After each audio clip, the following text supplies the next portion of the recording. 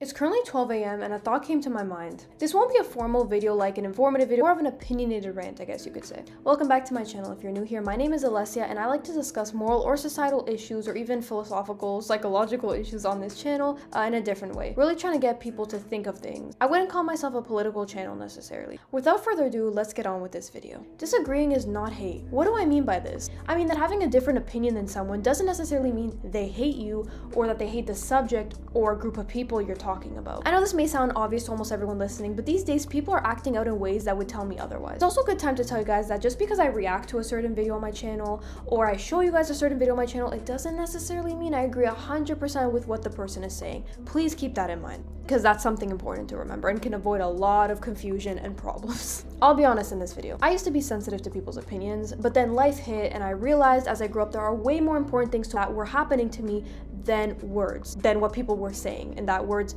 really couldn't hurt me. But I'll be honest, when my anxiety was at an all-time high, and that wasn't too long ago, I was extremely paranoid of everything I said. I was worried people were gonna take things the wrong way or I was gonna accidentally offend people. It's not that I don't worry about that now, but I start to realize that that is really out of my control. If I'm expressing my thoughts on something and it is not driven by hate, I'm good. Unfortunately, what happens is because of people's biases or personal experiences, it might trigger something in them. If you're someone who easily gets offended or is sensitive over people's opinions, I would encourage you to look within to see what exactly the issues are, or maybe talk to the person you disagree with instead of assuming they hate you. I recently encountered an issue on my channel where I was being accused of siding with evil actions and my subscribers were being insulted because I circulated a video that was about standing with the innocent and thinking for yourself, thinking outside the box. It was completely turned into something it wasn't, and that's all I'll say about that. The reason I'm bringing this up, to prove a point that it is extremely important to really look at what someone is saying and really take them on their word rather than assuming or jumping to conclusions. Now, this is the part where I stopped writing down what I wanted to say. Now, as tensions keep rising all over the world, I'm seeing how much people are really attacking each other and attacking people that are on their side, essentially. Like, let's say we're talking about political sides here, like left, right. I think it's important to really analyze what side you're on and not necessarily. You don't have to stand for everything that your side believes or your ethnicity believes or your religion believes, because you're an individual person, and sometimes this groupthink mentality can be super toxic. Actually, not sometimes, a lot of the times, as we can see, this groupthink mentality is getting toxic. And people just wanting to go along with things and trying to be right, trying to prove like, hey, I'm right, I'm on the right side of history and all this stuff, when in reality, sometimes the truth lies somewhere in the middle, or it's completely outside these two sides. People think that, oh, to be kind of awakened to things, you have to be on one side of like political things, or you have to be part of one religion, or you gotta be part of one way of thinking. Not necessarily, guys, not necessarily, because it doesn't mean that everybody on one political side is necessarily awakened, and that's something you realize over time.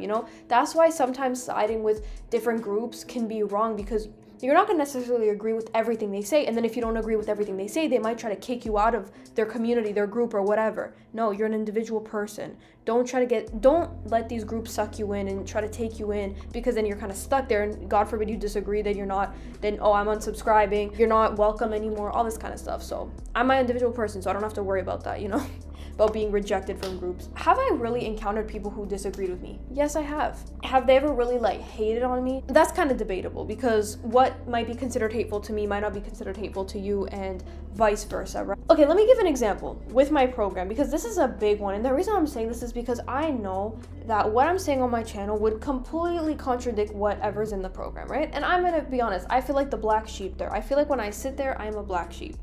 Why did you take this program? Why do you bring it up again? Why do I keep bringing it up? It's a good example. It's a good point to make in these videos. Why did I take the program? Why am I in it? Because of the end goal. Right now, I just got to get through some of it, and then the end goal will be worth it.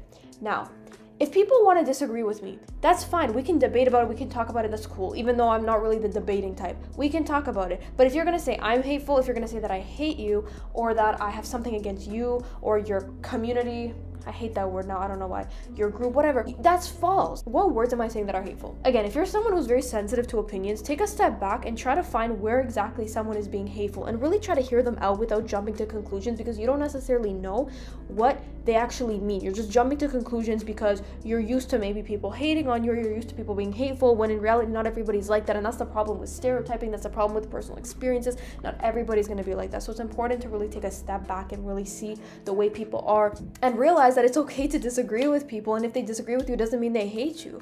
And this is something that I'm still trying to understand because we see, or this is something I'm still trying to accept because we see how hateful people are in the media. We see how extreme people can get. We see how they want you suspended from school, kicked out of jobs for stating opinions. We see what's going on, right? Or for questioning things, or for, you know, following logical facts, or having or having religious beliefs. It's like, boom, you're done. Like, they want you out of there. Your opinion is not welcome. That's, to me, that's hateful. That's hateful right there. So don't assume just because someone disagrees with you that they hate you. Be friends with them, but at the same, and if they disagree with you, it doesn't mean they hate you. If you did nothing to them, disagreeing is a part of life, and that's something we have to realize. Because when I disagree with someone, I'm actually more worried about how they're gonna react. Like, oh, they're probably more likely to hate on me than I am on them, because I don't hate anyone. And even if people are like mean to me about it, I don't hate them, because hate is a very strong word, guys. It's a very strong word, okay?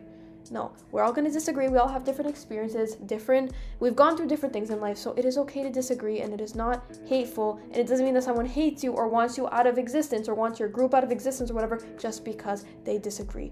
Please hear me out, because this is important. Too many extreme opinions, too many extreme ways of thinking. No, we're calm, we're good. No hate is tolerated here, yo. All love. That is all for this video, guys. Hopefully you learned something. Don't forget to like, comment, share, and subscribe, and send this to someone if you think it will resonate with them or if they need to hear something like this. And as always, don't forget to like, comment, share, and subscribe, and I'll see you guys in my next one. Bye, guys.